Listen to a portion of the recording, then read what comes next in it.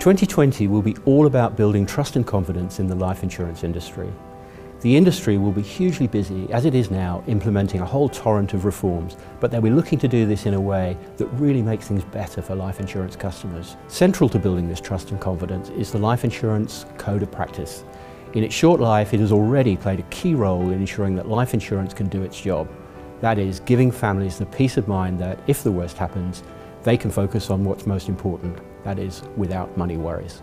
But the industry wants the Life Insurance Code to do more, and that's why the code review is already underway. 2020 should see the legislative foundation for the new code settled, and then let us get on with the job of delivering the new code.